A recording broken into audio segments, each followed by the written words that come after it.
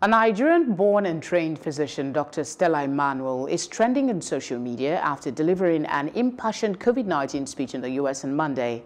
Speaking at a news conference in Washington, Emmanuel claimed that anti-malaria drug Hydroxychloroquine, zinc and antibacterial drug Zithromax were effective cures for the virus. The Nigerian spoke during a news conference held by a group of American doctors under the aegis of America's frontline doctors in front of the U.S. Supreme Court in Washington, D.C. Joining us now is Ada Njamanze, public relations consultant. A pleasure to have you join us on the news. Please, just to get things started. Thank you for having me.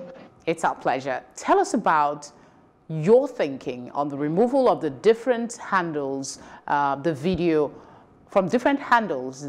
of Dr. Stella. I think it's actually a right call to take down some of these videos because of misinformation. Since we got into the pandemic era, basically, we've had a lot of false information circulating, and that false information has had a bit of impact. So if you remember when we had the issue of the U.S. president speaking on the use of chloroquine, and you had a lot of people rushing to the pharmacies to go get their own and take at their own risk. So I think it's actually smart for the social media platforms to take down the video till more information or till studies are carried out. How do you think the video infringed on the rules of cyberspace, and possibly run us through the rules guiding usage? So, you know, in March 2020, social media platforms like Twitter and Facebook unrolled a misinformation policy guiding COVID-19.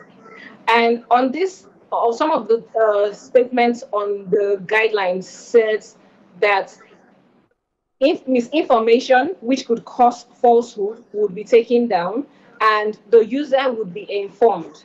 Now, this in no way doesn't affect freedom of speech, but it's just to cut down the misinformation that is circulating around the world. So it's very important that these guidelines are put in there. WhatsApp had a lot of issues. We had certain countries that were trying to ban WhatsApp just to curb this misinformation.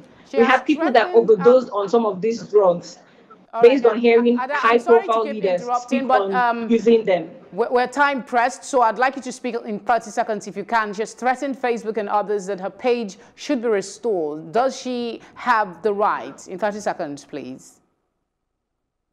So she has the right, but at the same time, the condition for reinstatement should be that she should watch the information that she is sharing, because she has become a high-profile user, and which is one of the things that social media is trying to curb: high-profile users circulating false information, which can have an impact on the general population.